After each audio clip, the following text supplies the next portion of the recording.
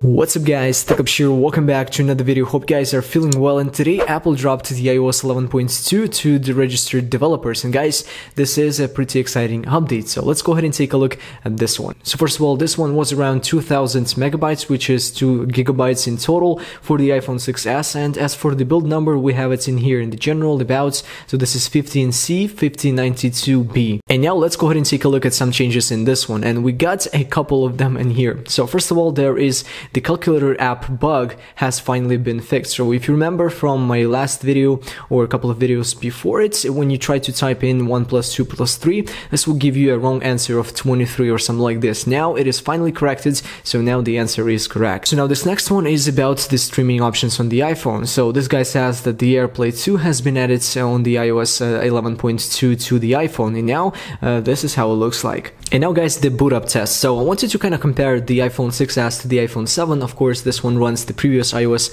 11.1. This is the 11.2. Let's go ahead and see which one is faster in the boot up time. So it's really interesting to see, because I've seen that the iPhone 6s was really fast when it comes to boot up times on this new firmware. So let's go ahead and see this one. And some people say that this new flash animation has been fixed, and as you can see, the iPhone 6s is actually faster. So there's no this flash screen, you know, when it's kind of trying to boot into the OS, but on here this is a little bit slower. And now I'm not sure if it's a lag, but they're actually trying to make the iOS faster in every single aspect of the system. So take a look at this one, the wallpaper, and we don't have any kind of preview for the home screen or the lock screen. This is how it looks like on the iOS 11.2, at least for my iPhone 6s, and now we can of course select the wallpaper. But anyways, when just, you know, trying to access that tab, it's a little bit faster, of course. And you guys, I mean, this should be pretty much it. That's all for the changes. Of course, if I missed something, I'm gonna be covering this one in the future videos,